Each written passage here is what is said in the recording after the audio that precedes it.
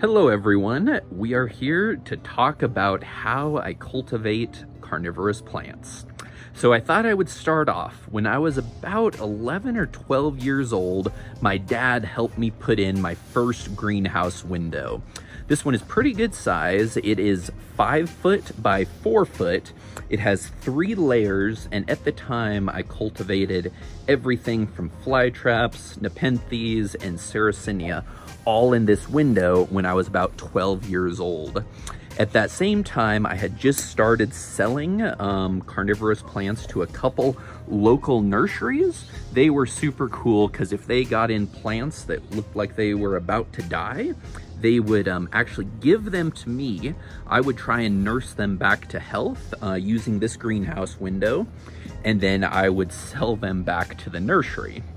So this, my parents thought, would last me pretty much my whole life, but little did they know how interested I would become in carnivorous plants. This one lasted me about 3 years, and then when I was about 15 years old, I constructed my first lean-to greenhouse. So this one is actually on the south side of my grandparents' property, and it is actually made with 8mm polycarbonate and then redwood that I put a marine varnish on it. This one has been up and running for about 17 years now. So it is my oldest actual greenhouse, and it has held up amazingly well. I'll do a quick walk around the outside. For a few years, I actually put in some bubble wrap, and that acted as extra insulation in the winter, because Colorado winters can be awfully harsh. So this is on the south side of the greenhouse. When I first built it, I only had a 40% shade cloth on 2/3 of the greenhouse. So it went to right here because I would grow my sarracenia and flytraps on this side and nepenthes and stuff that doesn't like quite as much sun on this side. So it's actually partially buried as you go up this hillside. So here I used cinder blocks, and that keeps it very well insulated even in the winter, because the cinder blocks are about 4 feet tall on this side. So this would be the southeastern side of the greenhouse. And on this side, I have a swamp cooler. So that is actually on a thermostat.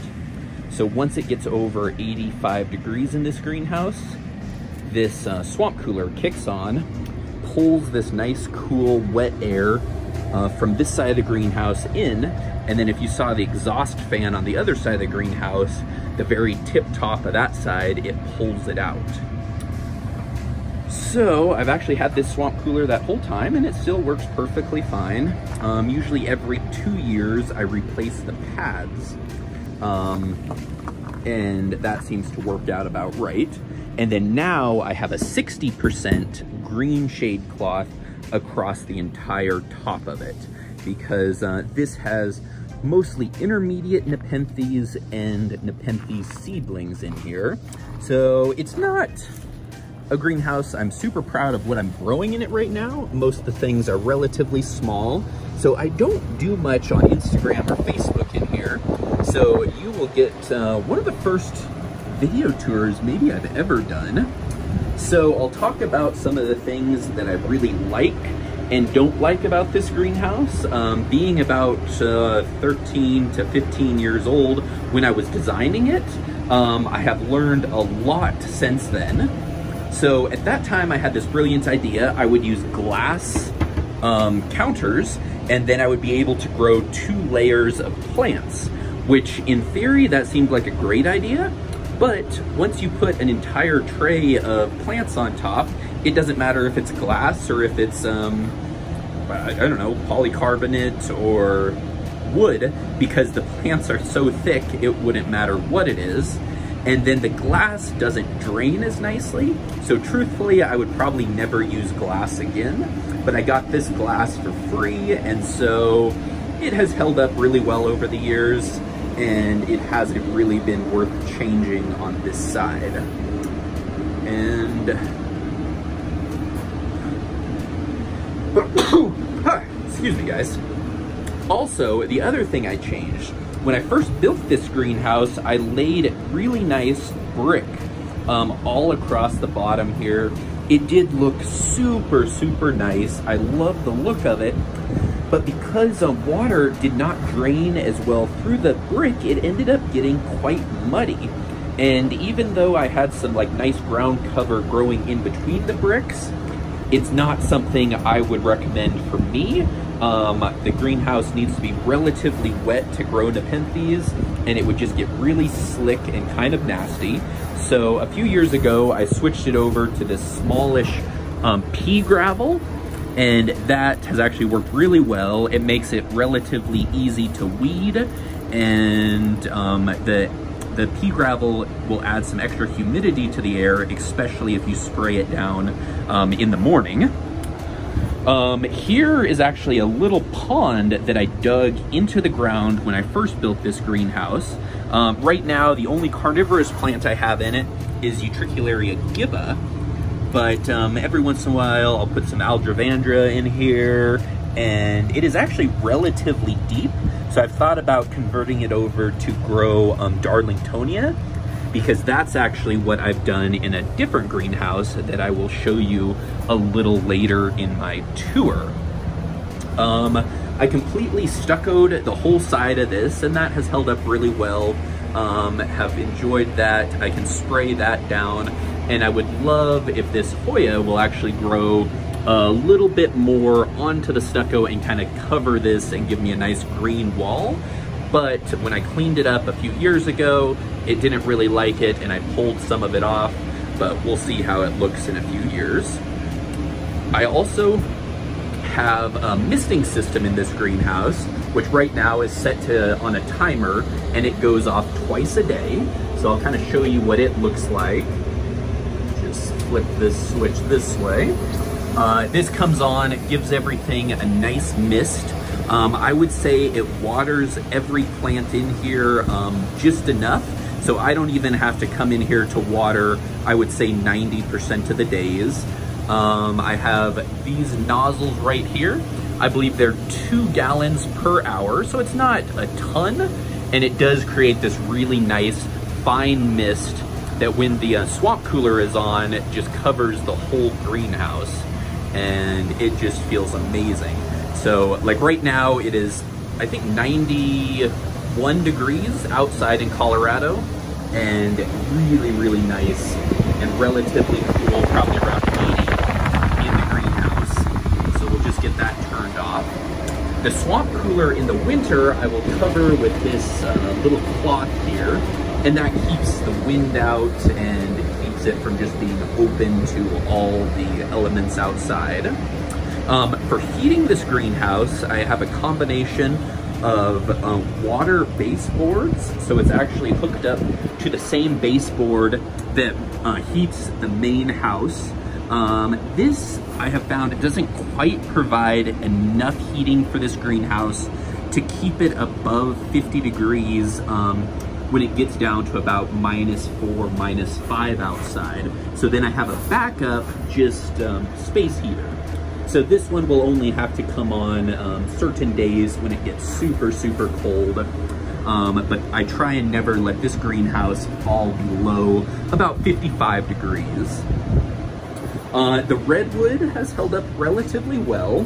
I use this nice marine varnish on it. There are a few boards that I will probably have to swap out here in the next year or two. The polycarbonate is still the original. So even after 15 years, it looks actually amazing. I think especially because the 60% shade cloth has been on it for so long, that definitely helps the polycarbonate last a little bit longer. And it is the slightly thicker, I believe it's 8mm polycarbonate. So that adds a little more insulation, especially on the cold nights. For electrical, this is on its own breaker. Just one breaker I find is enough, although it can only run one space heater because that's 1,500 watts. But everything else, it has no trouble. The exhaust fan is up here, right in this high corner. I have just some shop lights in here.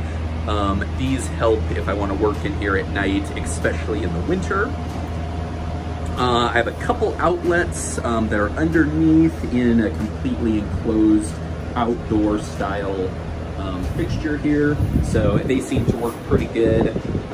They're all on GFCI protected outlets, so just in case something were to trip, it would not give me too much grief. I did have all these terrariums set up, was growing seedlings and stuff in there, but they ended up being more trouble than they're worth, so actually I just need to clean those out and see if anyone wants some used terrariums. When I first built this greenhouse, I put in this really cool stainless steel sink just to kind of wash up afterwards, but truthfully, it was not worth it. I would have much rather had more room to grow all these plants than to have room to just wash my hands. I would much rather just use this little hose here, swap that, you turn it on, and good to go. That is one thing that it seems like a lot of people don't realize. When you're building a greenhouse, it is almost like you're building a small house. You have to have water, you have to have heat, you have to have electricity, you have to have cooling, usually lights, exhaust fans. Being in Colorado, we can get those extremely hot days, so up to about 100 degrees, where in a greenhouse, it would be literally 120, 130 degrees in no time, and that will be too hot for almost any carnivorous plant. And then during the winter, the coldest I've ever recorded since I've had this greenhouse up and running is minus 20 degrees. So we just have the wide range of everything. What helps me for highland plants is it cools down to almost 60 degrees every night of the year, even in the middle of July and August. So that is about 12 minutes on this greenhouse. I'm gonna move on to the second greenhouse I ever built, unless I think of something else to say real quick. But this greenhouse I could not have built without my dad and brother's help. And oh, this is the really cool thing. This giant window here, this was my room as a kid. So I could literally just climb out of my room and I would be in my paradise in my greenhouse. And so now this room I use to ship out a whole lot of plants, but no longer live in that room. But as you can imagine, it was just a little heaven on earth for me. Other than that, so here's the temperature sensors, so making sure that it's about the right temperature. That's slightly, it's about chest high, so a little above these seedlings here, and that seems to work out pretty well.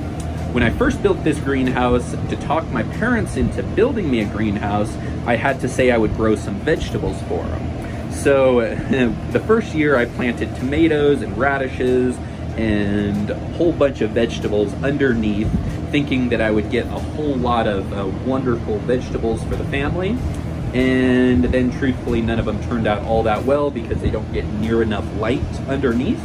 And they actually had a terrible whitefly problem.